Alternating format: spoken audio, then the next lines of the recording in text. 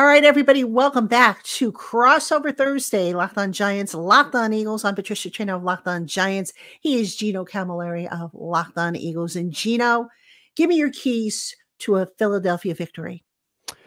Number one, Jalen Hurts cannot turn the ball over. You see the results when he holds on to the ball. They take care of it. He doesn't give the offense of the other team good field position.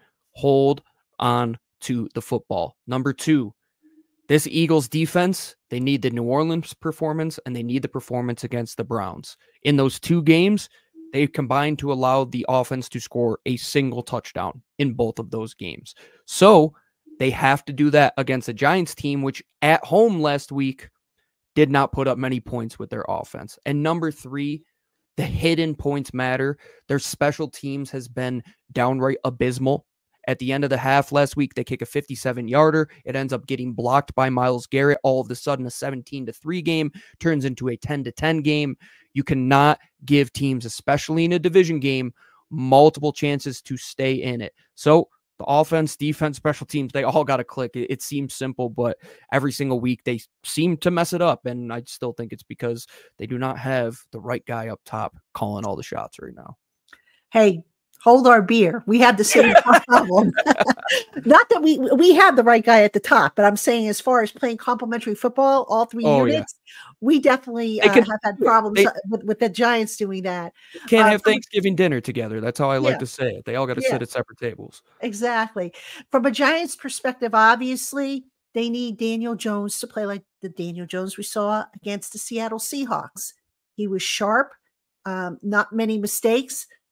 And then he comes out against the Cincinnati Bengals and that whopper of an interception in the red zone. I mean, you just can't have that. So score in the red zone, I call it the dead zone. It's Halloween's coming up, so we'll call it the dead zone because it's been spooky. And for whatever reason, Daniel Jones gets spooked when he's down inside the 20. So we need better production from Daniel Jones for the Giants to start scoring some points. I mean, they've got this creative offense that Brian Daboll's trying to run, but what good is it if you're not getting into the end zone, right? All right. So from the other side of the ball, this is going to sound very elementary, but Saquon Barkley worries me. He's playing well. He was always, you don't realize what you have until he's gone. And you go back and you look at the tape, and he doesn't look like he's lost a step at all. And I have to believe he's going to come into the MetLife Stadium motivated. He's got a lot of friends still, amongst the coaching staff, amongst the players. But I don't get the feeling there's any love lost between him and maybe Joe Shane, the general manager, because they couldn't get a deal done with him. So I think Saquon, is going to come in here and he's going to want to show everybody, yeah, I still got it. This is what you guys gave up. So stopping him is going to be key. And, the Giants, the run defense has gotten a little bit better, but you still have those breakdowns where the run fits aren't there or guys aren't maintaining, the integrity. They're not containing. So I'm a little concerned about that, guys getting washed out or sealed off. So I'm curious to see how how they defend Saquon, because Saquon can set up so many things for the Eagles passing game. So if you can make the Eagles one-dimensional, you might just have a chance of forcing a few of those Jalen Hurts turnovers that I know Eagle fans are hoping not to see on Sunday. Deshaun Jackson, when he left to go to Washington, had a quote that said, "I don't care about the result of the game. I just want to go for 100 and a touchdown." And he did exactly that. I know Saquon Barkley did not have a quote, but he said one today that said, "I could go for 300 yards or 10 yards as long as we win." And I think that's the biggest load of crap. I'm with you, Patricia. I would be worried about him too. He has not lost a step. If you do not maintain your rush lanes, he might get stopped for a rush for 2 yards, 3 yards, go back for a -1, but then all of a sudden he has one for 68 yards that puts you right back in the football game. And the Eagles, they win with their run game right now. There's no doubt about it.